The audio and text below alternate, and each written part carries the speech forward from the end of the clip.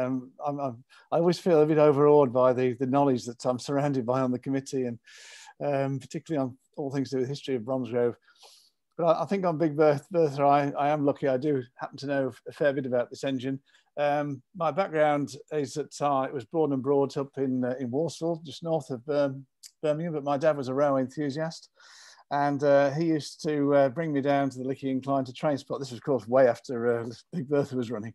And so I got to be really excited about the incline. There was still lots of banking going on. I'll explain what that means to everybody in a few minutes. But I got really interested. I started to read up about particularly the steam age. And then I came across Big Bertha, and I've kind of been in touch with her in a way, if you like, for the last sort of 40, 50 years since I was a little boy, which I feel very, very close to her. So in 2006, on the 50th anniversary, I approached the Society, and we decided we put on a joint exhibition, which we held at Dennis Norton's museum, at the Bromsgrove Museum there in Bromsgrove. And we had sort of physical photographs and things which I'd acquired from a gentleman called Keith Parker, who I unfortunately have since lost touch with, rather unfortunately. I'll explain why a little bit later on.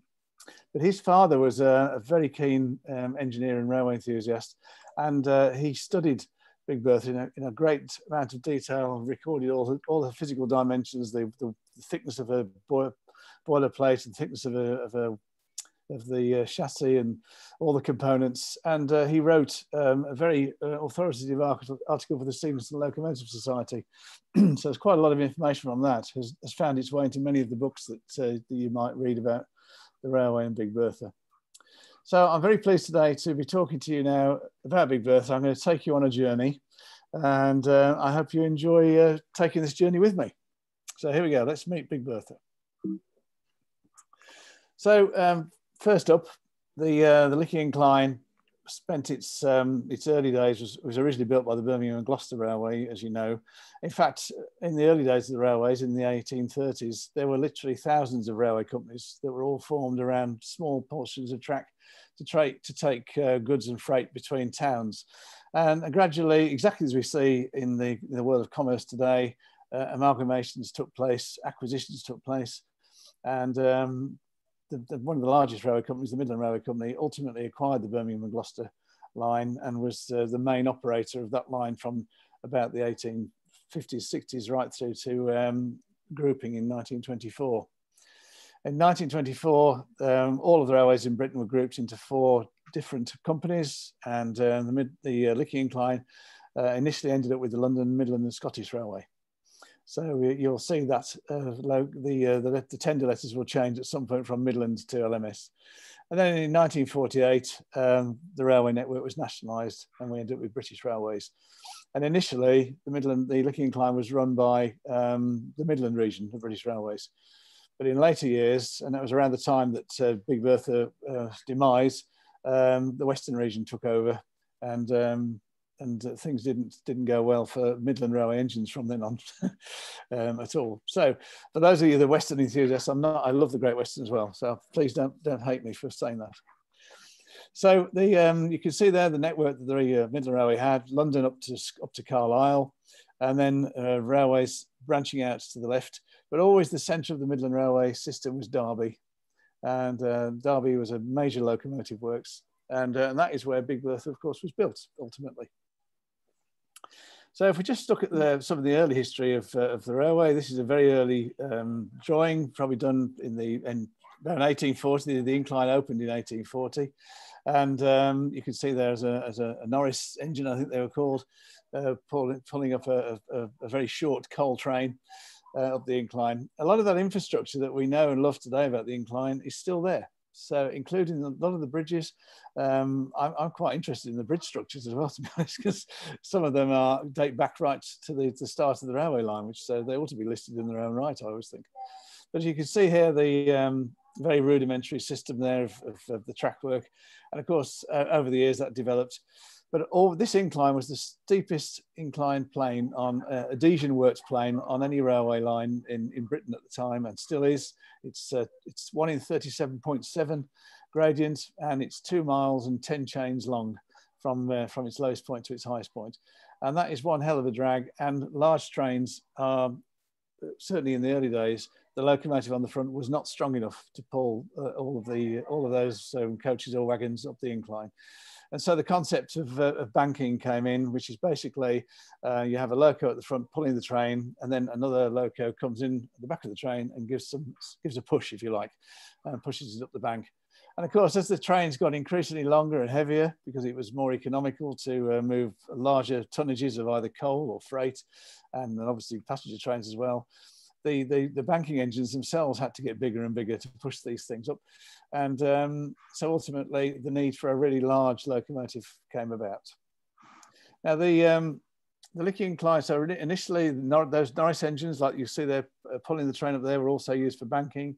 And then ultimately, the Midland Railway started to introduce other locomotives designed by Kirtley, for instance, and then Johnston later on. And but they were always smaller engines, because the Midland Railway had that concept of a small engine policy, which I'm going to demonstrate to you now. So here is the Midland Railway as we know and love it in all of its elegance. So you've got a Midland Railway spinner. The wheel arrangement there is a 4-2-2, so it's 4 bogie wheels, 2 driving wheels, and then 2 pony wheels to take the weight. Pulling some period clerestory and elliptical roof coaches, always beautifully appointed. The Midland Railway was really known for its plushness and was a really comfortable way to travel. But you can imagine a locomotive like that would not be that powerful. So the Midland Railway ultimately had to start using more and more engines on the front of its trains. Here's a typical goods engine. Again, it's an 060, so 6 driving wheels. Another 060 there, and then we have this was one of the Midland Railway's really successful locomotives, the 440, 4 bogie wheels, 4 driving wheels, a very successful wheel arrangement for the Midland Railway. And what happened ultimately on the express trains, on the freight trains, you would have 2 of these at the front, and then you might have 2 or even 3 of these locomotives on the back pushing behind. So you can imagine this, for running something, it's really inefficient. You've got 2 locomotives, 2 crews on the front, 2 or 3 locomotives at the back with 2 or 3 crews. In terms of manning, really expensive, really inefficient. So you can see that the need for a more efficient way of operating was definitely needed. I just wanted to show one of the Kirtley. These are called Kirtley double framers. Really archaic looking things, but they're actually built until quite late into the Victorian times, because they were a very successful design in terms of what they were able to do. But again, they would have been the main staple for pulling coal trains up the Lickey Incline with Simmer engines pushing at the back. So why did Big Bertha come about? Well, the first thing is, I'm probably doing this out of sequence, why Big Bertha? That's an interesting thought. So today, we know Big Bertha as a name applying to many things. We've already heard a quick reference there from one of the people talking before we started. So it's very well known as a golf club. I was actually going to include a picture of one, but I didn't add it in the end. So, it's a fairly hefty driver, I think. I'm not a golfer, but plenty of weight, plenty of punch. That's why it tends to be called a Big Bertha. Apparently, a Big Bertha is also a wrestler. I didn't know that. It's also a vegetable. In the Q&A, perhaps somebody might tell me what the vegetable might be that might be nicknamed a Big Bertha. That would be interesting. This is a bit controversial because we're not supposed to do this sort of thing now, but it was a notoriously large lady. I've actually found some photographs, but I definitely wasn't going to use those. Now, the real reference to Big Bertha in terms of the locomotive, of course, was the gun, and I'm going to come on to that in a minute. So the Big Bertha gun, which you already heard mentioned, which is a big German piece of kit. And ultimately today, we're going to be talking about the steam engine that became fondly known as Big Bertha. It actually had other nicknames. It was often known as Big Emma or Big Liz, but the crews apparently used to call it just the Big Un, as you'd expect good Brummies to say. I can just hear that coming out now. Beautiful. So there are all sorts of versions of a Big Bertha gun, okay? The main manufacturer of arms for Germany in the war was the Krupp factory, and it was actually headed by a lady called Bertha Krupp, hence Big Bertha. And towards the towards the end of the First World War, as technology was developing, the guns became ever more and more powerful. And this gun, which I presume is probably a howitzer, I don't know, I'm not an armours expert. This particular one is the one that seems to be credited with being called Big Bertha, from what I can see. But there are also there's a large rail-mounted gun that emerged in the Second World War that also got called Big Bertha. But of course, that was our steam engine was already performing sterling work on the Lickey Incline before that was created. And there are some other large guns which I found, but this one seems to be the one that most often gets referred to as Big Bertha. So why is that significant to the Midland Railway? Well, I've just said to you that the Midland Railway had a small engine policy. So most of their engines were either 060s or 440s. They had a little dalliance with some American engines. They were 260s at one time. But ultimately, they were committed to small engines. So when this concept of a large banking engine came around, which was way bigger than anything the Midland Railway had ever created, or the London North Western, or the other big competitors for that matter. The only thing that came close at the time was a big locomotive produced by the Great Eastern Railway for shunting in and around the London docks. But so Big Bertha was a large engine, and so it was not surprising that at the end of the war, when this came along, the obvious thing was to nickname it Big Bertha after this frightening gun that the Germans had been using to fight us with. So yeah, Bertha Hauser. So there's the other gun that is supposedly nicknamed Big Bertha, but the provenance seems to be with the howitzer. And there's a photograph of Bertha Krupp. So mother of a gun, bit of a pun there. But, I'm not responsible for that photograph. I think that is from a newspaper. So how did Big Bertha come about? So in the 1900s, Midland Railway, the directors and the engineers were already getting a bit fretful about the fact that they're having to use so many locomotives to get over this incline. So they started to think about a larger engine to actually push things up the incline. And some of these concepts that you're looking at here came around about 1910, I think. So they look surprisingly modern to me, actually. These are the genuine blueprints that I borrowed from the National Rail Museum back in 2006 and have since had laminated and kept close to my heart. So you see the first one there above there is a 210, so 2 bogie wheels, 10 driving wheels, and it's a tank engine. So it doesn't actually have a tender or a coal space at the rear. And I gather the problem with that one, it was a 2-cylinder design. So it was ultimately deemed not powerful enough in the design office. And then we see the derivation of that into an 080, an 010, so no pony and no bogie wheels, or just 10 driving wheels on 5 axles, as you can see there. And again, it's a tank engine design. And apparently, according to what I've read, there were another 4 or 5 concepts that the Midland Railway produced over time.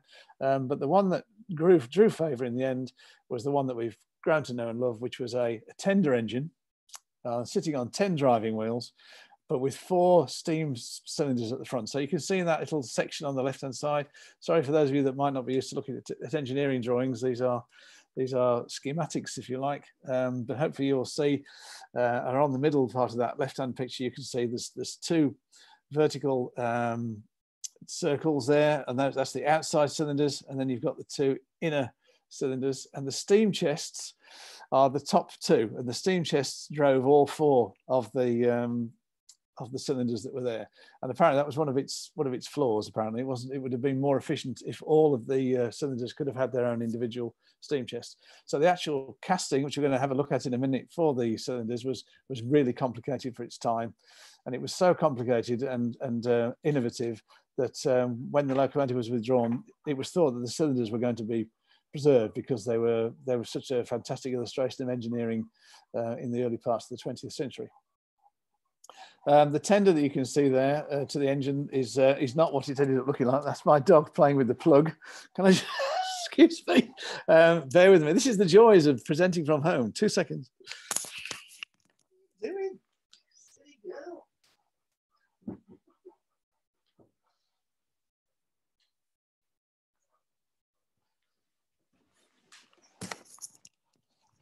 There we go. You've just met Daisy, who's 16 nearly, and still behaves like a puppy.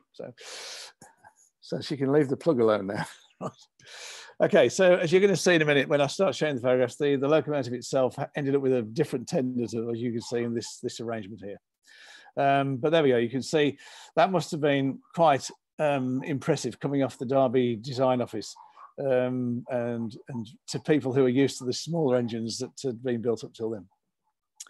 So here we go. So this is Big Bertha emerging. These are photographs from the Alastair Museum and from the archive. And hopefully that's a little bit clearer to you now. So you've got the locomotive during being constructed. It's sitting on stands. It hasn't yet to have its wheels fitted there, as you can see. So you can see the chassis running underneath. You can probably see where the wheels are going to go eventually. And the really important part of this locomotive is that set of cylinders. So on the outside, you'll see the two ones I referred to. The top one is the steam chest. That's what admits the steam into the cylinders to push the piston forward that eventually drives the wheels. And then the middle two circles that you can see underneath the boiler, those are the inside cylinders. And as I said, they were steam powered from the overall casting rather than having their own dedicated chamber. Boiler on there, as you can see, fitted. I've got a photograph of the boiler, which you can see in a minute. On the right-hand side, you might be interested to see that there are all the wheels. There are 10 wheels, 5 axles. And I'm going to point out an interesting feature here. I don't know whether you'll be able to see my mouse here. So there's the leading axle, as it were called, and that would have been going just there. Between. Now the next axle is really interesting because you'll notice it's cranked. So it's got 2 little steps in it. Now that is not to drive any valve gear. So I'll come back to that in a minute. The next axle, you can see, has got the larger counterweights there, and that is the where the con rods for the connecting rods for the inside cylinders connect onto the axles there. So those are the cranks, and that enables the con rod to push the wheel around. Now, in order for the inside connecting rods to get their way to this middle axle here, they had to pass over the second axle in, and unfortunately, because of the way they were fitted, they would have fouled the actual axle itself. So these little cranks are actually to enable the con rod, when it's pushing at the bottom of the crank on the main driving wheel, to actually clear the axle. So that's all it's there for. I didn't actually realise this actually until I started doing this presentation, and I'd always seen that, and I thought it just drove some valve gear. But so that's fascinating. That's marvellous engineering. So that's the kind of engineering you'd expect on an aeroplane. That's that kind of those minute tolerances, so that it enabled it to work, and that served it well for the whole of its life. I don't think that particularly ever caused it a problem. It had other problems, but certainly that wasn't one of them. Next picture down is a picture of the locomotive now assembled. So as you can see, the wheels are now in place. The boiler has got some lagging on it now. So what happens with the boilers, by the way, as you'll see later, is they're made of rolled steel, and then obviously they're holding hot water and steam. So without any insulation on, that would cool down very, very quickly, and the locomotive wouldn't be efficient. So instead, all locomotives, steam locomotives, whenever you go and see them on the 7 Mile Railway, they all have what's called cladding around them and insulation to stop the boiler losing heat. And a couple of features there for you. This is the smoke box. This is where, actually, I'll start at the other end. This is the firebox. This is where the fire is created that creates the heat that then passes through a number of tubes that pass through the boiler. And this is the boiler, and this is full of water, as is all of the area around where the firebox is. So you have what's called an outer and an inner firebox. So the fire is inside the inner firebox. There's then a jacket of water around it, which gets hot. And then you've got what's called the outer firebox. And then, of course, you've got the cladding on the top of it. And then the front end, we have the smoke box. So this is where all the hot gases, the flue gases, go through, and they go up the chimney. The key thing that happens, though, is that there's two things have to happen. First of all, steam is admitted from the dome into the cylinders. These are these massive cylinders here through pipework that's contained within the smoke box. Feeds through into the big cylinder block, and then it's exhausted. So once it's pushed the cylinder back and the wheel comes round, it's then pushed back out, and that blast from the steam, the exhaust steam, up through the chimney creates a vacuum in the smoke box, which helps draw the fire. So those of you that might remember all those years ago when the fire wouldn't light, I remember my dad putting newspaper across the front of it to try and get it to light, to draw the fire, and then when it drew it, you always used to suck all the paper in and straight up the chimney. It's a kind of a very crude illustration of what happens here. So without getting too technical, that's Big Bertha's sort of anatomy, if you like. I'm going to point something else out here as well, which we'll come back to a bit later on, and that's just notice the shape of the front part of the frame. So these are the engine frames, which extend all the way through here. And just remember what that looks like, because that's going to change a little bit later on in the engine's life. So here's a picture of the cylinder casting. Here, this is on the drive side, if you like. And this is where the the piston and the slide bar goes through here, which then eventually connects to the conrod and drives the wheels. So that's the driving part, if you like, and that's the steam chest over top. So the steam from the boiler initially goes into here. It's admitted through a valve arrangement into the cylinder to push the wheels forward, and then it's exhausted back through the chamber and up through the chimney. And there are the inside cylinders. Now there are two of these, and ultimately they are bolted together, and that's what the whole casting looked like before it was fitted to the engine. So it's quite fantastic. I think beautifully cleared photographs as well, taken at the time. Really, really excellent. Speeding on then now. So just a quick view of the boiler. So Big Bertha had two boilers. So she had a boiler that was built with her when she was built, and that was boiler number 4482.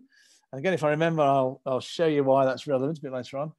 And then in 1921, she had another boiler built as a spare.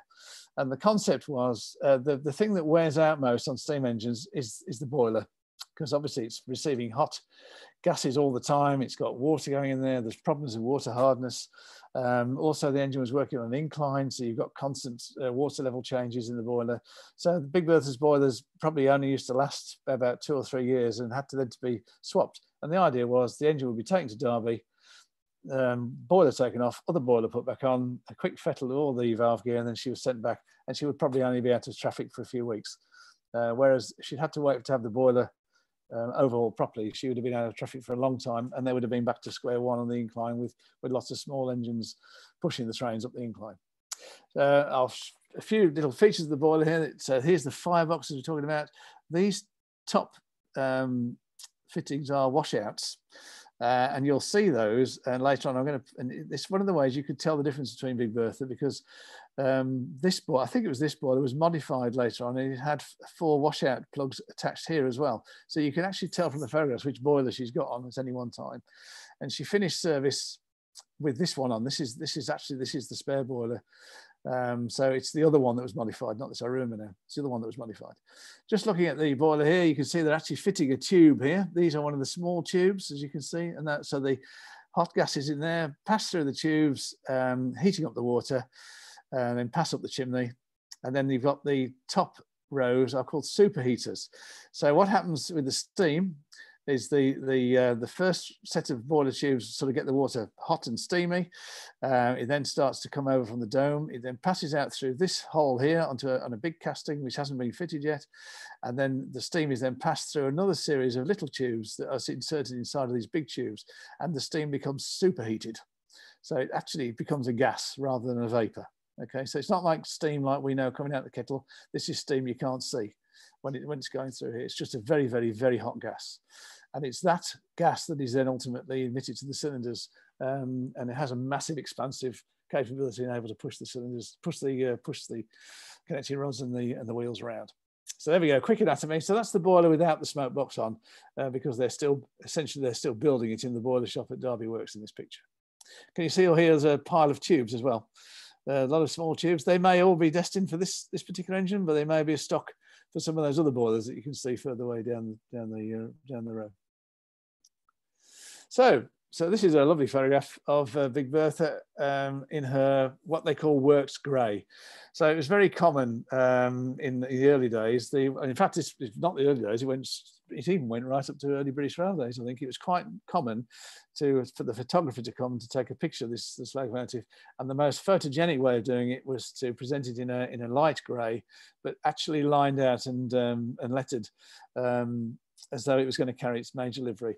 This is probably taken in front of a wall. So the other thing that the photographers used to do is they used to literally white out These days we can do it in Photoshop, can't we? But in those days it would all have been done by hand, meticulously done by hand.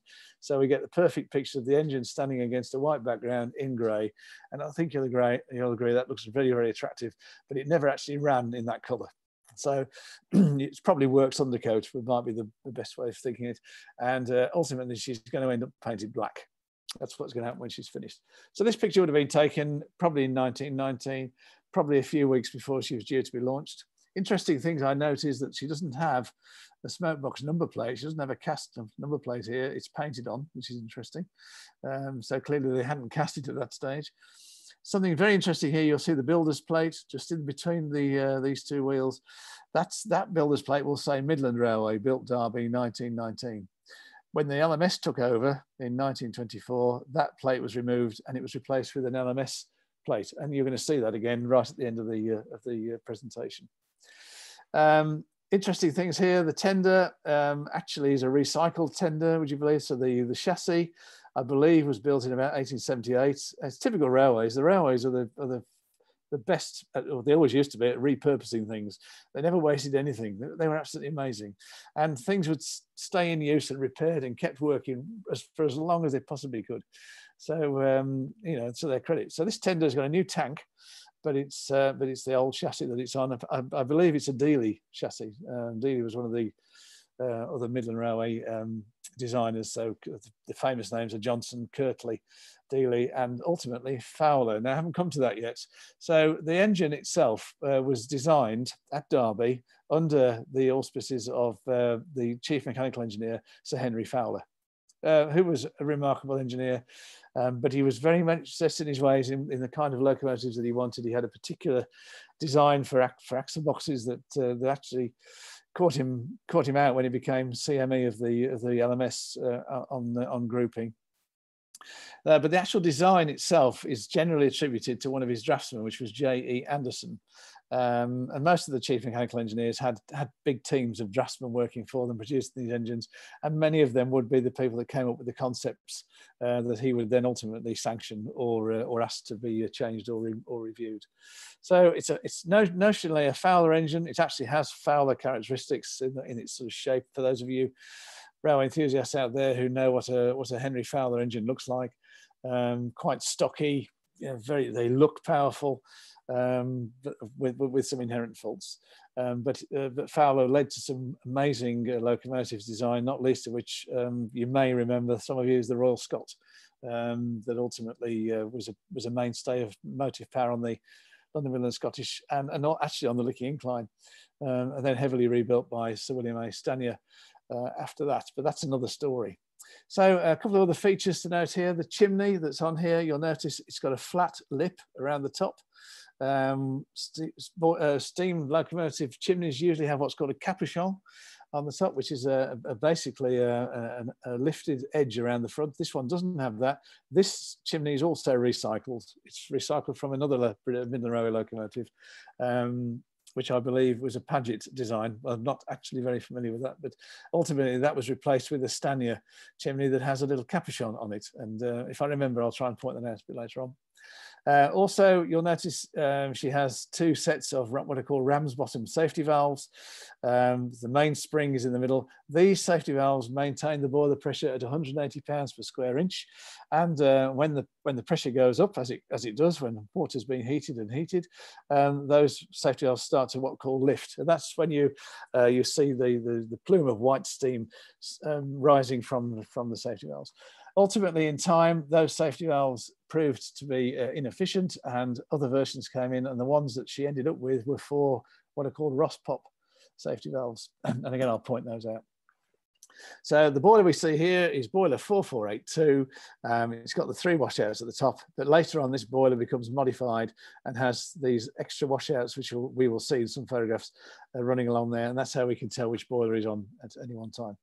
Final thing to point out, a bit of memorabilia, which I don't have, unfortunately. You'll see there's a whistle there. Now that whistle is owned by Dennis Norton and sits in the Dennis Norton Railway Museum. And when it's open, you can still go and see it. And it's proudly stamped 2290, and is a fantastic thing for the town to still have. Big Bertha's hooter. And imagine how often that rang out across the town all those years ago. Other few little things to point out: we've got some steam sanders down here onto the driving wheels. We've got square bearings on this main leading bearing. We've got these little catchers there, which are to knock any debris off the track that may happen to be around. Occasionally, it can happen. You'll notice here there are these two rods. Now, I don't know if you've ever looked at a very large lorry. There are some lorries out there that have got sort of rather long noses, and they'll often have these rods. They are marker rods, because when you look from the cab, you can imagine the driver trying to push the locomotive up behind the train. That's a long way. It's about 60 odd feet. So it's a long way to say. The risk is you're going to run very quickly to the back of the train. You're trying to what's called buffer up behind.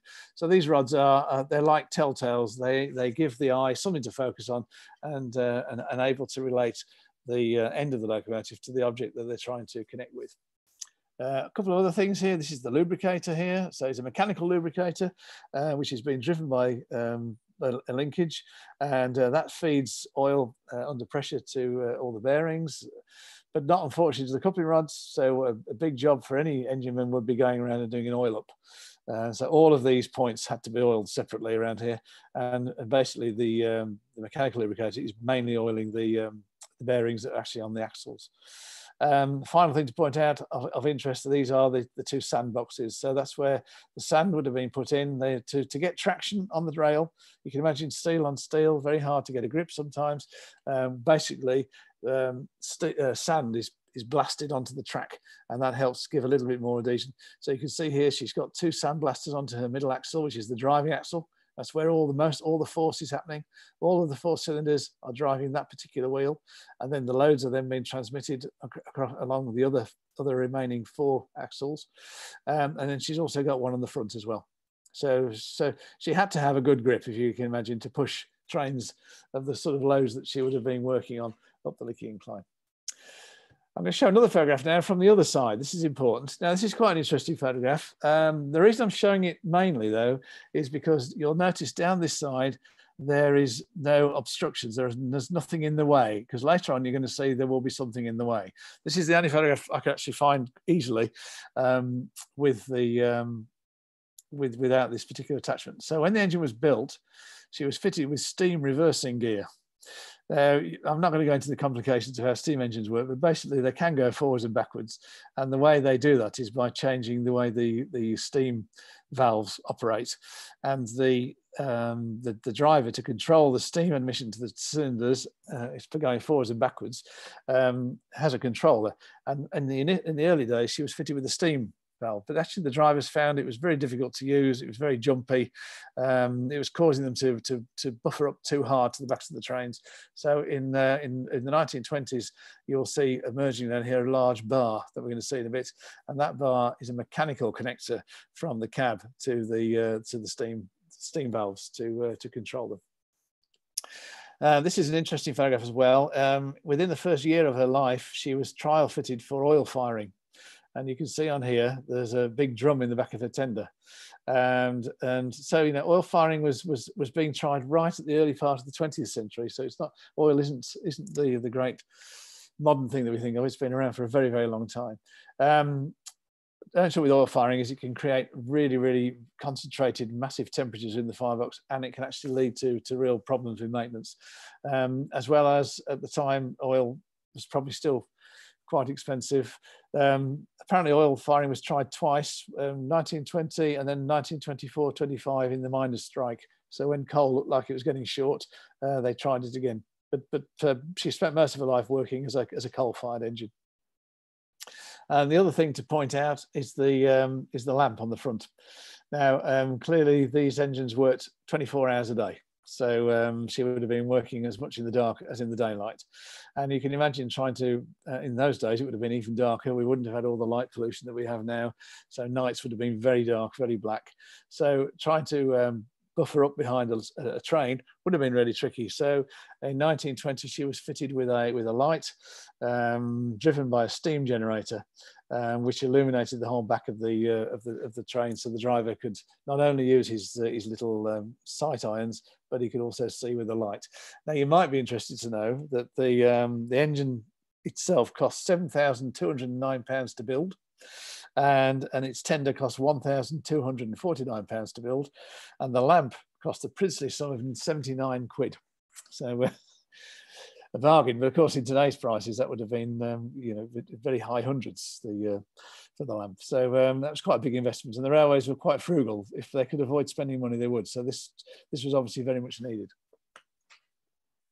I'll just point out here this beautiful signal gantry here. These are Midland Railway signal arms, as you can see, and they're lower quadrant.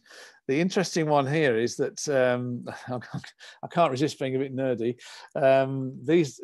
If you go on the Severn Valley Railway, for instance, you'll notice that the signal arms with the flat end are usually red, and the ones with the fishtail cut in them are usually yellow.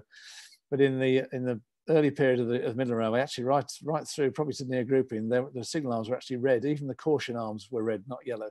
So it's quite interesting. It's the first time I've noticed that on this picture. Okay, so this is the grand launch of Big Bertha. She turned her first wheel in anger on the 1st of January 1920. As far as I know, it wasn't a bank holiday in those days, so they would just have been a normal working day for her. So this is actually a picture taken on her first day, taken by Hugh Castley, one of the country's leading photographers. Some of the photographs you're going to see today are Castley pictures, and you know what a fantastic thing to see. And if you go to Derby now on the train, you can still see the big clock tower which is there, and you can still see this big building here, which of course is now Derby University. But there we are, there we have Big Bertha on her first outing, let loose in anger. And you can see that she's now black, painted all over in black. She's got a number plate. She's got the Midland Railway crest on her cab side, and she's carrying the number 2290, which she carried right through until 1947. There we go. So now she became a bit of an icon very, very quickly because of this. So she had playing cards with her on, and this is a collector's postcard with her on.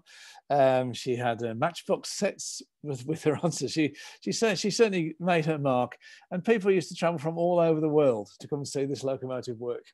So you know we shouldn't underestimate the wonderful piece of engineering that we're party to here in Bromsgrove. Something I've just noticed here, there's an extra sandbox on here. I've never noticed that before. So obviously they needed to add something else to get the sand feeds to those front sanders. And I started my presentation, if you remember, with that lovely Midland Railway 222, or otherwise known as 422, otherwise known as a spinner, pulling some lovely Midland Railway clerestory coaches. Well, Big Bertha wasn't only built to push freight trains up the incline, she was also built to put passenger trains. So you can see here we've got a fairly lengthy train. That will be a very heavy train because these coaches were heavy. They were made of very solid oaks and teaks, sitting on very, very heavy bogie frames. So that would have been a heavy train. It looks like the small engine, as I said at the early beginning, is at the front, and then Big Bertha at the back, completely dwarfing anything else that you can see there. I think it's probably a good time just to mention a few other statistics while I'm at it. So for the engineers amongst you, she had an attractive effort of £43,315. And that was the most powerful engine until I think the LMS Duchesses came along. So which were the big sort of express engines that the London and Scottish Railway introduced for their crack services. But of course, she only had small driving wheels. So she was all power, but couldn't actually travel that fast. Her wheels were 4'7.5" diameter. I thought you'd like to know that. Her overall length from the buffers, this includes the tender, is actually 61 feet and 5/8 of an inch. Seems phenomenally accurate to me. And so I was probably wrong when I said a 60-foot look. It's about more like a 45-foot look from the cab, but that's still a hell of a long way to try and see when you're trying to buffer up behind somebody. The engine itself weighed 73 tons and 13 hundredweights, and a tender weighed 31 tons, 11 hundredweights. So overall, over 105 tons. So that's a very, very heavy locomotive. So you can imagine you need a pretty good permanent way and infrastructure to cope with that. I'm going to point something else out interesting here, which I keep seeing this fantastic. Can you see this pipeline running down the side of the line here? Now, just before Vigo, this is the Vigo rest home, about 2/3 of the way up, there was a cutting with a like a spring, and they collected water from there, and the water was piped all the way down the incline, and then was actually used for watering the engines, because it was apparently good clean spring water. So that's an interesting fact. I actually found a piece of that pipe when I lived on the Ogles estate, which had been obviously discarded during a permanent way position. So there we have Big Bertha pushing a wonderful Midland Railway train up the incline, probably in her first year of service, I would have thought. There's another photograph of her now with the oil tanks at the back, as you can see, which is quite a rare photograph. There aren't many. And again, she's behind a passenger train, about to take it up there. There's a goods train waiting there and siding. So one of the other smaller engines will be taken on that load shortly. I'm trying to think of any other stats. Oh yes, so I shall save the how many miles she did until the end. So I'll try and come back to that. I thought I'd include this picture because this is a very early picture in her life. If you remember, the Midland Railway only existed until 1923. So this is taken in her first 3 years. And this is her waiting at the top of the incline, ready to descend the Lickey bank, having pushed the train all the way up and then come away. And those of you that are interested in rails will know that most trains at the time were all braked by having a tender at the end, and each wagon had its own handbrake. And to go down the incline, all of the train, all the wagons particularly, had to be individually braked. The coaches were vacuum braked, but the wagons weren't. So this would have been the hut where the shunters would have been based, and their operation would have been to what's called pin down brakes. And I always remember, even when I was young, there was still a pin down brake sign still left as a heritage at the top of the incline, which is now long gone, saying that no freight was allowed to proceed down the incline without all brakes having been pinned down beforehand. So in terms of the engine itself, you'll notice here she doesn't have the lamp. That's what I was going to say. So this really puts her within the first 6 months of her operating life. So this is possibly a photograph of her on test. And I noticed there's quite a lot of pipe work on here. Now, I think that was something to do with the testing that was going on. So they're interesting stuff. You don't notice these things until you have a look more closely. So, and also later on in life, she gains a really nice cover over the front of these cylinders, as you'll see. So she has a slightly more elegant front end a bit later on into her life. In fact, there we go. So this is her again without the lamp, but with the nice covers on. So I'm convinced these two pictures are probably taken during initial testing on the Lickey Incline. So quite fantastic to see that. So she went into Midland Railway service in 1920, as I said. In 1924, the Midland Railway was merged into the London, Midland and Scottish Railway. And all the locomotives were repainted. She wasn't pre-painted straight away, so this was a couple of years in. But you can see now that she has an LMS livery and she's got 2290. Now, the beady-eyed amongst you will notice on the tender, can you see that 2 and a 2? So that's the old 2290 from the Midland Railway, all painted out. And she's now had a number transplanted onto the cab side. In the old days, that would have been the Midland Railway crest. She's now got the number on the cab side, and she's got the tender letters. Now, the other interesting thing that's happened, if I just take you back, is you'll notice the tender had a much higher tender sheet at this point, but now it's cut down. Now, the reason that is cut down is because the engine was always cold at Bromsgrove at the yard at the Aston Fields. I think I can't remember the name of the bridge, but it's the one down by the Garringtons. So the railway bridge by the Garringtons, there was a short siding with a coaling stage. And we're going to see that in a minute. And she was always hand coaled. So on many other parts of the railway system, they have coaling machines to actually put the coal into the tender, but she had to be hand coaled. She held 2.5 tons of coal in her tender. So you can imagine every day having to probably have that filled.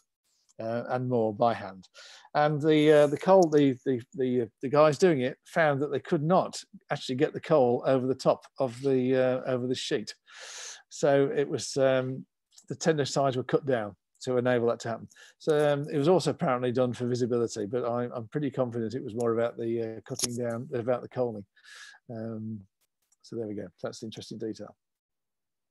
So she's now got her lamp fitted. You'll notice it's a completely clear and open light, and but she's still looking neat and tidy. This is clearly after repaint. I wouldn't mind betting this is actually taken at Derby Works, again with the background painted out. In later life, she starts to get a bit more tired and sorry. Still 2290, and this would have been some local maintenance probably done at Bromsgrove in the wagon yard. They had some what are called shear legs at Bromsgrove, so they were able to lift engines up and remove wheels. And so she's sitting here now, and this is the driving axle. So I would imagine that's been taken away for some work to be done on what are called the axle journals, where the conrods connect onto the wheels, and probably the bearing wear as well. So in fact, I can see that the bearing is completely gone, and there's no spring on there either. So it's probably been taken out and probably taken off to Derby. Interesting picture here. You'll notice that she's now got the rust pop valves. If you remember, I think on this picture, look, she's still got the Ramsbottom ones, but now she's fitted with these modern valves. It's still the original boiler though. So actually, it might not be thinking about it anyway. But that's neither here nor there. But you can see she's been modified at this point now. Now, this is what she looks like when she gets into British Railways condition. So, in 1948, 1st of January 1948, the railway system was nationalised, and all locomotives were all railways were taken into British Railways ownership. And so in this picture here, she's probably been running for a little while since her repaint because she's looking quite grubby. She's got what they call the Cycling Lion British Railways crest on her tender. She's carrying the new number 58100. So you can see here it's 2290 and now 58100. In between becoming 2290 to 58100, she had an extra 2 added in front of the number. I do have a photograph of that, but I've not included it in the pack. So she was, for briefly, in 1947, 22290. And the reason for that was the LMS were introducing a new fleet of tank engines, and it would have conflicted with that particular number. So hence the change. So 22290, and then ultimately she becomes 58100. So she's looking grubby. Interesting thing to look at here, you can see that the lamp, which was very open and clear in that previous LMS picture, is now all blacked off, apart from a small circle in the middle. That is because the lamp in the war had to be blacked out, and so in that time she would have cab sheets all around when she was operating, but the lamp, they still needed the lamp to be able to operate, so they reduced it to a small beam, and after the war it wasn't changed, and that's exactly how she finished with this particular lamp, with the main case, the main circumference blacked out with just a small light in the middle. I can offer you an interesting snippet which I picked up reading for this. Apparently the drivers at night would deliberately turn the light off once they'd buffered up, because if they left it on, they felt it reminded the driver at the front of on the main locomotive that they were there, and he wouldn't try as hard. And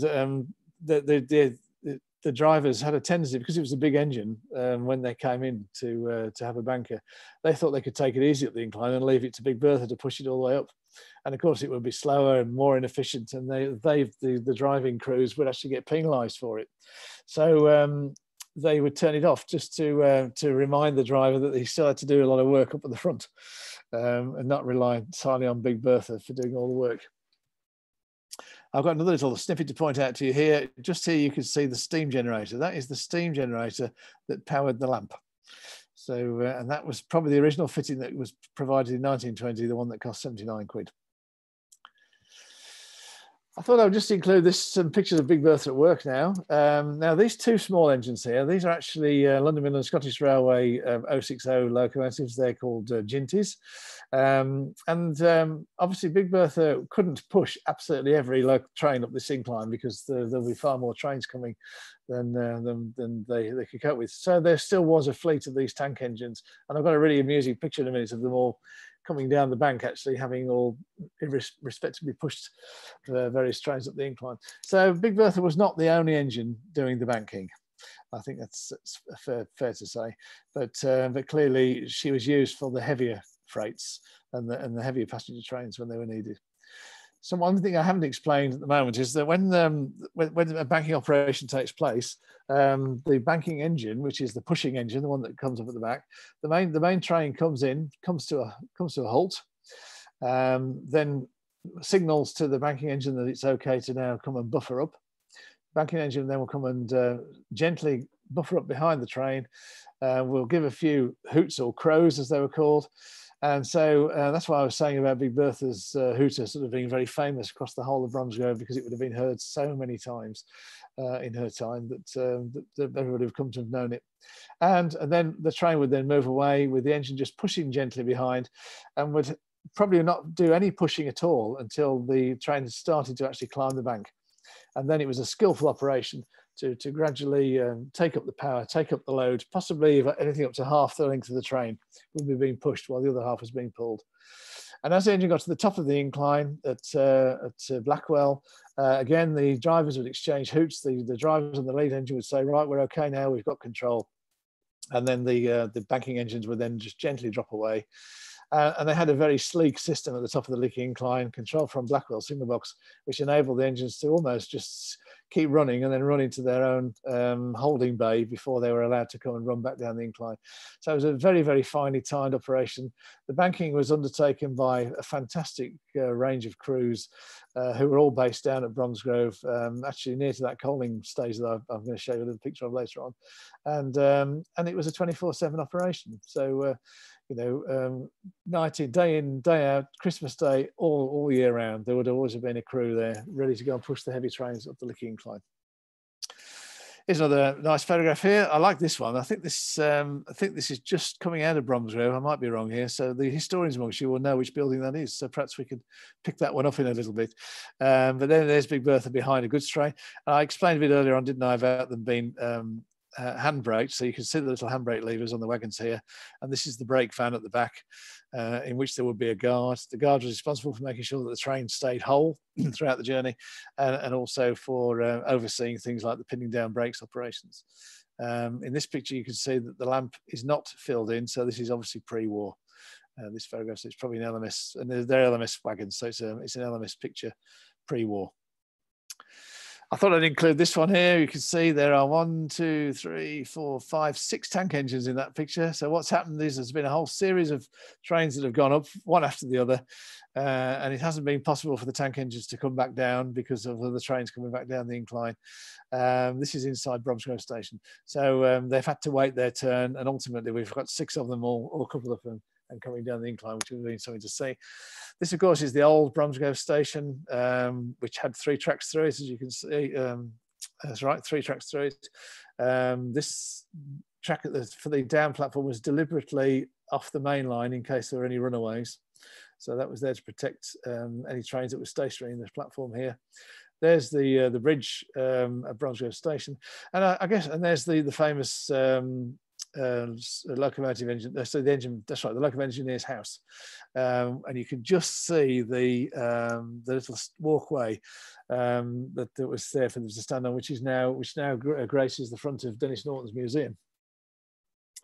That was a beautiful bridge. I was quite sad when they took that away, actually. It's such a shame. It was taken out, I think it was way pre-electrification when it came out, but it was such a shame. I used to like Bromsgrove station, though, the fact you could stand at the end of it and look right the way up the incline and just imagine what it was going to be like for those engines trying to work their way all the way up. Here's a lovely photograph taken in British Rail days, part way up the incline. I'd love to know where that is. If it could be somewhere near Vigo. I'm not sure that it is, though, because of the incline. I've got a feeling, I've often wondered whether this actually is the Oakles estate, but I don't know. Somebody might on the call might know. Actually, there's a road here. No, it isn't. No, this is Pikes Pool Lane, isn't it? That's right. So this is just after it's crossed over Pikes Pool Lane Bridge, before she climbs higher. Nice picture. I think that's such a sort of sylvan scene that I love that picture. I've got another one coming up soon with her on the back of a passenger train, and that sort of really brings home the sort of rural aspects of Bromsgrove at the time, doesn't it? Now this is an interesting picture which I will share with you. Now Big Bertha had several challenges during her life in terms of whether she should be the only engine that banks or whether she should be supplemented. And she even went away to Wellingborough in the 1920s to be trialled. I think it was 1924, to be trialled as a heavy freight engine to see whether they could actually use this concept for powering freight trains the big heavy coal trains through Bedfordshire. But she didn't prove to be very successful, partly because of speed, partly because of sort of frailties with her bearings and being overworked. So ironically, her visit there did preempt the introduction of the London and Scottish Railway Garratt class locomotive. And this engine here we can see here is a London and North Eastern Railway Garratt, which is basically one boiler with two engines. And in the 1950s, British Rail experimented by bringing the London and North Eastern Railway Garratt. There was only one to trial on the Lickey Incline, and that wasn't very successful. But this is a very, very rare picture of Big Bertha and the Garratt. You can imagine the power there, pushing this big freight train up the incline, which is something to behold, isn't it? Now, I'm going to share a fond memory now. So I did say to you earlier on, didn't I, that Big Bertha was an icon and people came from all over the world to come and see her. We're going to hear in a few seconds a little story I'm going to read to you from people coming from New Zealand. So when I was doing the research for the 2006 exhibition, I put out a call with the Society, and I had a lovely family from Fairfield get in touch with me because her father used to be a fireman on the Lickey Incline, and his name was Roy Cummings. And she said she got a photograph of him. I'm going to show that picture in a minute. And so I went to their house, and we shared some nice stories. And I said, "Well, can I borrow the picture?" So she said, "Well, sorry." So on the wall, I've jumped myself. On the wall, there was a lovely photograph of her dad on the footplate of Big Bertha. So that's fantastic, and you're going to see that in a minute. And I said to her, "Well, can I just possibly borrow the picture so that I can scan it, and I'll bring it back to you?" So she took the frame down and she took the picture out, and to our absolute delight, this letter was tucked away behind the picture, and she had no idea this letter was there. So this was a letter written by a guy called A.C. Lamb to Roy, basically just saying thank you for allowing me to travel with you on the footplate. And I've subsequently learned that this was really common. People were coming from all over the country and all over the world to cadger or to bunk Big Bertha, as they call it, and have a ride on the footplate. And so I thought this is such a lovely memory. I thought I'd just share that with you. And very often these people would write back to them, and they would often send them gifts as well.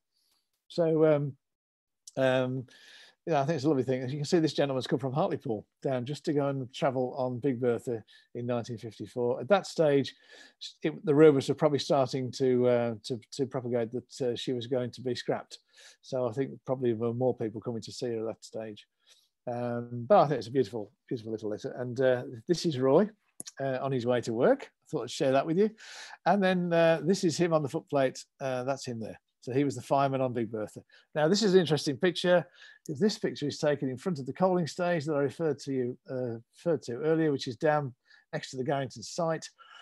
And the mess hut here with the little lamps is where all the crews were based. So banking duties would start by signing on, and then the crews would then be allocated to go and work on the locomotive and take it forward. I also included this picture because it's one of the only ones I got of the right-hand side. And if you remember right at the start, I was talking to you about the engine not having this intrusion in front, this rod. So this is the rod that was introduced in the 1920s to mechanically control the valve gear in that steam chest, rather than the steam operating one that she had originally.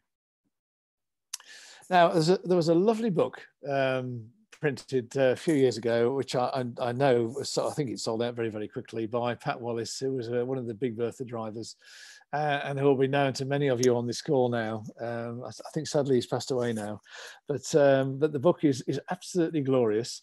And there's one lovely little section in it which I would like to read. So it might take a few minutes. I don't know how we're doing for time, but I'm going to do it anyway, because I just think it's nice. And I'm going to describe to you Pat's recollection of some people coming to join him on the Lickey Incline. And I'm going to try and scroll through the photographs that I've compiled for you here to help us do that.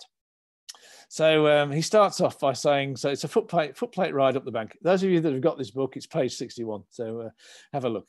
So this is Pat talking. We used to get a lot of visitors down at the south, many of them requesting a cab ride. Down at the south, he means the South Yard by the South Signal Box. Some of these visits were official, but most of them not. And one of the ones he recollects is a visit from some people from Australia and New Zealand coming to join them on the footplate. Now, they were not supposed to take them on the footplate, and the railways operated with an inspection system, so there would have been mobile inspectors going around, sort of checking up on the drivers and making sure they were doing things right. So when they took people on the cabs, they were taking quite a bit of a risk, actually, but they did it because they just really appreciated the fact that they were so interested in what they were doing. So he goes on to say, the New Zealanders were dental surgeons and were very keen to fire the engine, so they rolled their sleeves up and got stuck in. They shouldn't have been doing that either, really. Not all drivers would welcome people on the footplate, even though there was a chance of some money or a packet of cigarettes being thrust in your hand. But I gave many rides, even though it was against the rules. Sundays were probably the best days for this. So if you haven't already been at the bank with me, perhaps you would like to take a trip now. And that's what I'm going to do. So if you were going to bunk the engine, your choice would be Big Bertha. And so that's what people wanted to come. They wouldn't want to go up in one of those little ginties. They wanted to come and see the real McCoy. 58100 would be a choice. And he's going to take us back to the 8th of April, 1956, which was a Sunday. And he says, your timing is good, as there has been talk in the cabin that the big one is nearing the end of its days and may not return from Derby after its next visit. Turn 19, because all the turns had a number, and that's the driving turn, is the 8:05 a.m. bank job on 58100, and I had booked on with my mate Brian Perkins. Again, that's a name that some of you are going to know, I imagine. This was my 70-second driving turn. So as you step from the coal stage onto your engine, you will be struck by the smell of steam and oil and the sound of sizzling as water dripped from a minor leak onto the drip tray. You will also notice the heat from the fire, even though my mate has not got it hot yet. My diary doesn't record the state of the fire, but let us assume we have lumped it. That means piled it up, as there are a number of extra freights due up today, and we are expecting to be busy. To lump the fire, I would have helped my mate throw as many big lumps in as we possibly could. And this is a photograph of the cab of Big Bertha taken by, I think Barry Troth, took this photograph. I might have it wrong, so apologise. And you can see the two spectacle plates here. That's the viewing part of the engine, looking down the boiler. You've got all the various gauges. I'm not going to spend time explaining them to you, but this is a super diagram with every single thing annotated. A couple of things I'm going to point out. This one here, 18, you'll see is the driver's leg shield. That's because when the driver was sitting, driving, or rather standing, they didn't sit, there was, when he was driving standing, the heat from the fire, particularly when the firebox was open while the fireman was stoking it, would have been very, very intense on his legs. So he had a fire guard, if you like. Interesting thing that you'll also like to know is the whistle. There's the little whistle, which in Great Western engines is often a chain operated one, but in the Midland ones it was a lever. This is the mechanical operating system for the valve gear. So basically the driver rotates that and it pushes the valve gear forward or backwards to help the engine go forward or backwards. And then the other one that I thought was really nice, so sweet, is 20, and that's the coat hook. So that's some way for the fireman to sling his coat when he's working really hard. You've also got the gauge glasses here, which is keeping an eye on the water level in the boiler, and obviously you've got main steam pressure gauge up there, which is really important. So there we are. That's what the visitor would have seen. So now, as you sit down on the fireman's seat, an express runs by. Oh, sorry, I've jumped the gun. So this is a quick view before. So you've gone on the fire, you've seen the fire, you've seen the back head, you've seen the fire. The tender is stoked up good and high. She's raising steam. There's the feathering of the safety valves I mentioned to you earlier on. So she's got the steam up now. The guests are on the footplate. And in this particular story, of course, these two engines aren't there. So they're probably behind it. So she's ready to go off next. She'll work her way up there and then back out to here, and then back up onto the train. And this is where the story starts. So here's the express. So the express has arrived, it's drawn to a halt. These are LMS Stanier coaches here, M2422 for the carriage enthusiast. And this coach is in what's called carmine and cream livery. So in LMS days, they would have been painted maroon or crimson lake. In the early days of British Railways, they were painted, it had several names. It had plum and spilt milk, a plum colour, carmine and cream was the one. So carmine and the cream was the actual official title for it. So now you've gone onto the footplate and you're now moving up behind the engine. So as you sit down on the fireman's seat, an express runs by on the main line, and with the steam brake on, Brian releases the handbrake and then opens the dampers as I put her into full forward gear. A shout from my mate tells me the dummy is off. Now the dummy is what's called the calling on arm. And I can show you a dummy there. On this big bracket here, you can see the tiny signal there. That's it. That is what you would call a dummy. And one there, they're calling on arms. So they are allowing an engine to draw up even though the overall arm is on stop. So the dummy's off, steam brake off, and with the steam brake off, a tug on the regulator gets us going out of the bank engine sidings and towards the rear of the train. As we do so, I close the cylinder drain cocks. That's these are these things at the bottom which stop water accumulating in the cylinders and can actually cause what's called a hydraulic action when the cylinder can actually blow the end of the cylinder cover off. So we don't want the drain cocks on because it's too much steam and the driver wouldn't be able to see the end of the train and would risk hitting it too quickly. So, and if it was dark, my mate would have switched the headlamp on by turning the steam valve to start the generator. But this is a daylight operation. As we buffer up to the rear of the train and wait for the train engine to reply to our whistle, you have time to look over my side of the engine. He's the fireman, remember, so he's on the side you can see now, to the extensive carriage and wagon sidings and a number of huts belonging to brakesmen and wheel tappers, and on the other side to the coal sidings and the goods shed built in 1898. After hearing the crow, cock-a-doodle-doo, that's the driver's nickname for the whistle, from the train engine, I open the regulator. Ah, right, okay, I've got this wrong now. So this is Pat driving. I was thinking I was getting my terminology wrong. So Pat is actually on the other side of the engine. That's the fireman, which is why, of course, he could see the sidings and the loco shed. And on this side would have been the goods shed up this side. So I've got to get that right because the people are there nodding and shaking their heads now because I got that wrong. So Pat is driving the engine. It's a right-hand drive engine. He's sitting on the other side of the cab. So not too much power straight away, as it's still possible to slip even with 10 driving wheels. It's such a powerful engine. Can you imagine that?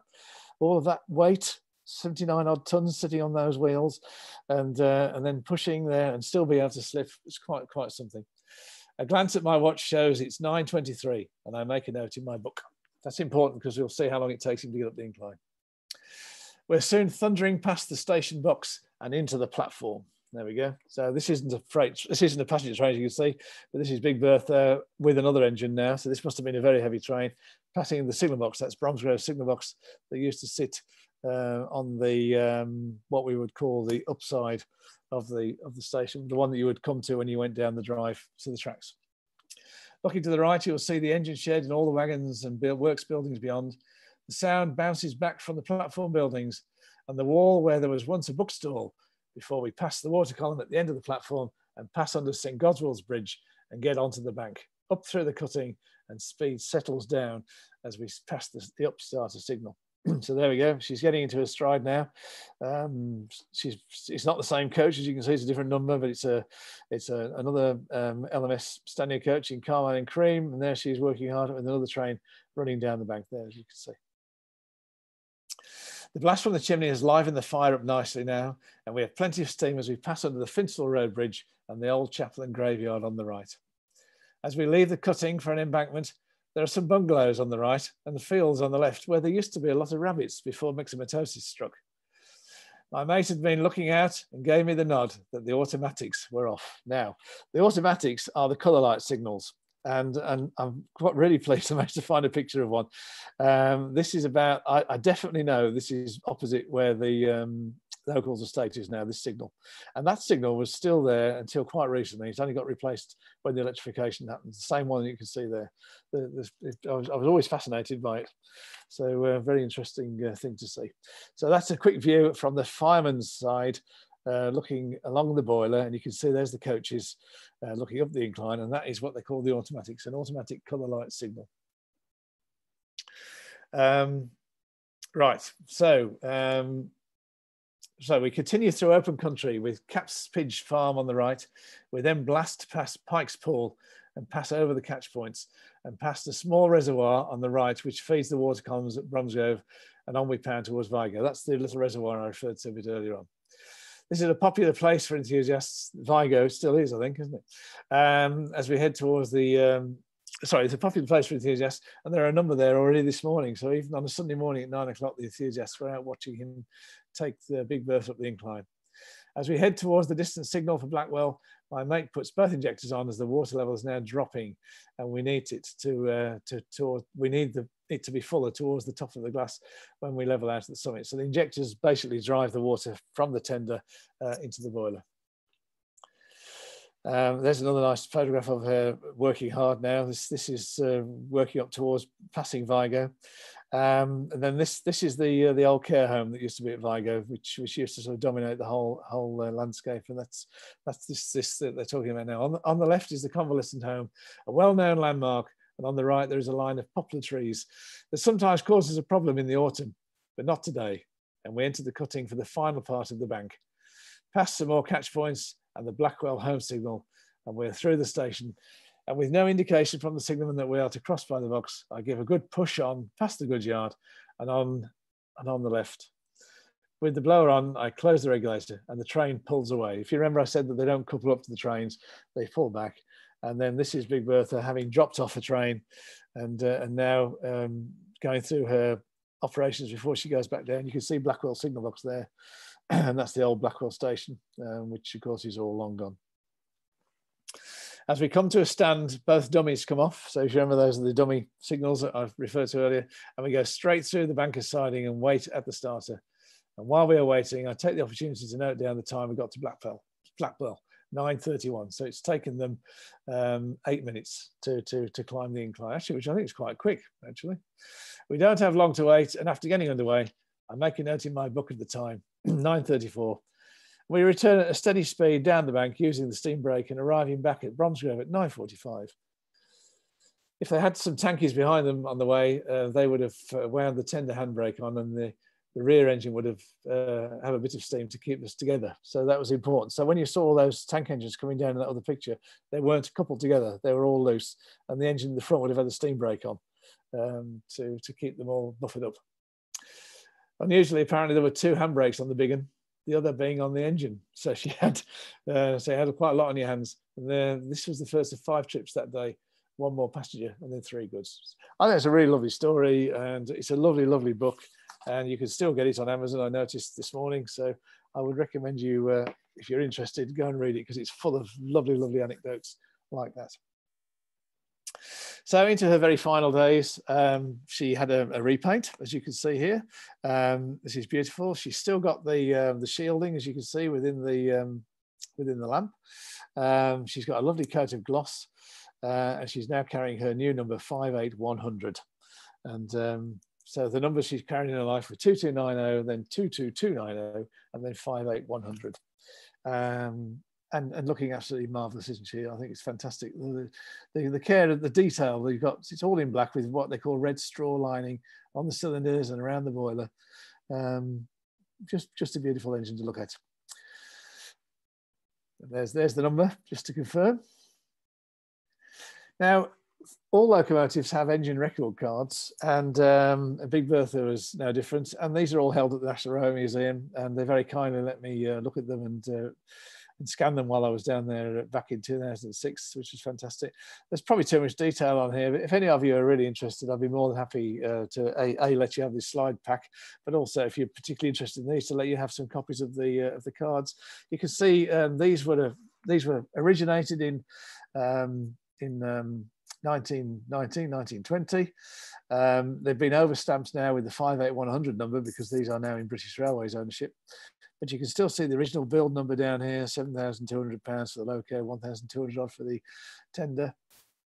This card seems to be dated 1950. And apparently what happened after 1950, they stopped updating the record cards.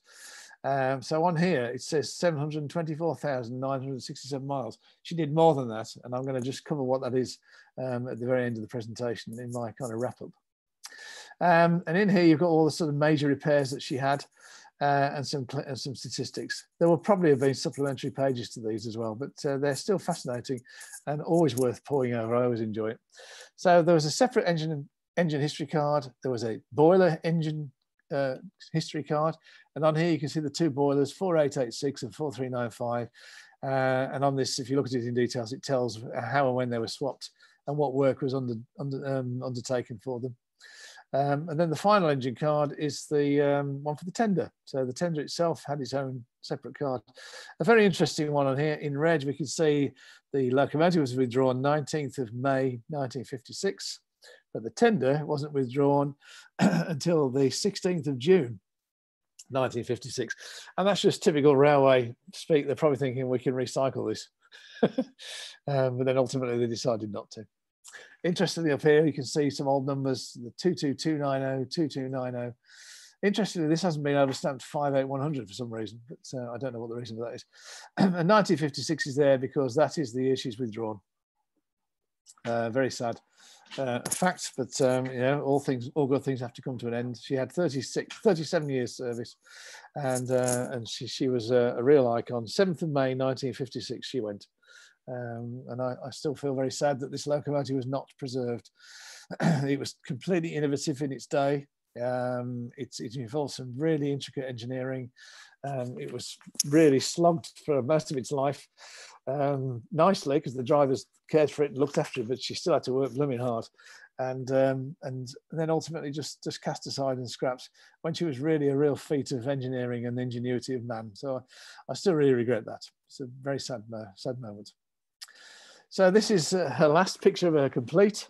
Now, actually, this was taken, I believe, in August, I think, or September 1956, for the Derby Works Open Day. And what had actually happened is she'd been withdrawn, and she'd had all her boiler cladding stripped off to remove all the asbestos, because the insulation around the boilers was asbestos. So they would strip it all out, getting her ready to be scrapped. But then when the Open Day came up, they said, well, while she's still here, it's still in one piece, we might as well put her back together and have her out there for people to look at. And apparently she was one of the most popular exhibits there. So why on earth they didn't read into that message that the engine should be preserved, I don't know.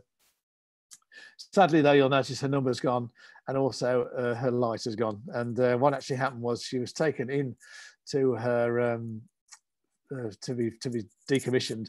And while she was there, the lamp was taken off, and it was put onto a replacement locomotive, which was a British Railway Standard 9F, which was a 210-0. So same 10-wheel arrangement, but with two pony wheels at the front. But interestingly, only 2 cylinders, but more powerful and more efficient. So a more efficient boiler, more efficient steam arrangements and delivery of power to the wheels. So although on paper this was a more powerful engine, the 9Fs were, as they were came to be known, were more than capable of pushing some of these trains up the incline. And that 9F was 92079, and that carried the lamp for quite a number of years before she too was finally decommissioned. So that's quite sad. The next pictures are very sad. So this is her being taken to pieces. All the boiler cladding's been removed. She's now been lifted off her wheels. Interesting, you can see how the wheels have rubbed the actual frame. The clearances are very, very tiny, but because of the going around curves and things, the wheel still has to be a sideways play. So there is still some minor rubbing that can take place between the wheels and the chassis. So all the features stripped off, all the valve gear gone. So very sad. I'm not sure whether that's a tender. It doesn't look like it actually. Tender will be somewhere else. And this is even sadder now. This is the boiler being lifted away to be scrapped. And those are the very last pictures of this locomotive that exist. So terribly sad. Sorry to keep saying it, but it is. So just to wrap up then, there's some lovely memorabilia knocking around. So I'm pleased to tell you that the number plate 58100 still exists, as does the replacement builder's plate that was produced by the LMS to replace the Midland one. The LMS were very corporate minded, as were the London North Eastern Railway, and of course, the Great Western didn't have this problem because the Great Western carried on into grouping and still stayed as the Great Western. But the LMS actually took all the builders' plates off all its locomotives that were built before 1924 and badged them as LMS, which was kind of a publicity thing. I gather that this was prepared for the shed foreman at Bromsgrove Works for his retirement. And so it's the original number plate restored, and it's owned and held in careful custody at the Midland Railway Centre in Butterley. and they very kindly lent me this for the exhibition back in 2006. And had we been able to have a physical exhibition this year, they said I could have it again. So I might be able to bring it. This is the model of Big Bertha that you can see in the National Rail Museum. So it's a very detailed scale model based roughly on when she was built. It's a lovely model, and it's actually mounted on a plinth that is at 1 in 37, so 1 in 37.7. So when you go and see it, the engine is slightly pointing uphill. At the moment, that's in one of the big area that's, I can't remember what they call it now. It's essentially what is the storage area, but it's open to the public. And again, the National Rail Museum did actually give me permission to have this back in 2006, but the insurance issues around it and transportation were just too difficult. It is believed, and there may be people on this call that will know this, that it was built in Bromsgrove. So it is a local engine, so really it ought to come back here. But anyway, it's a supermodel, and if you do happen to go to the National Rail Museum in York, I would encourage you to go and look it out and see if you can find it. And this is a lovely painting. Neville Billington's a good friend of mine and a great supporter of all things history and railways in Bromsgrove, particularly on the Scaife and Rutherford gravestones and crews and those terrible boiler explosions that happened in 1840. This is a lovely photograph produced by Roy Wilson, a picture produced by Roy Wilson. It's slightly inaccurate, I have to say, because it's an LMS engine pushing a British Railways brake van. So we can't go into too much detail there, but all the same, it's still a powerful picture, and it sort of conveys the power of the locomotive working really hard, as you can see. One last glimpse of Big Bertha, and I've included this deliberately for a reason. So first of all, you'll see that she's standing on a siding next to a bridge. This is the footbridge next to the Garrington's site and the new housing estate all around here. As you know, it's all 2- and 3-story houses. And this is the coaling stage. And you can see now, if they were coaling from here, trying to get the coal into the tender, those higher cab sheets would have been difficult. And also, you could see they probably would have obscured vision. But interestingly, she's buffered up against a Ginty 47305, and 47305 caused a lot of damage to 58100 when it ran into it, I think in 1954, and she had to go to be repaired, heavily repaired, and they actually found that the front of the frames were heavily corroded, so they had to replace the front sections of the frames from the leading axle onwards, and it was from then on that she acquired these slightly modified frames. If you remember right at the start, I said to you, can see the gentle taper. Well, the new frames that were added in were modified, and they've also got lifting lugs in them now, so obviously to help maintenance. So that's an interesting change there. You can still see the lamps still blacked out. I also mentioned, didn't I, the chimney, the capuchon. You can see that here, a little lip right at the front. When she was built, she didn't have that lip. And that's all about controlling the draft across the chimney when the engine's working. And there is the whistle again, which you can find in Bromsgrove Museum. And on to the final slides now.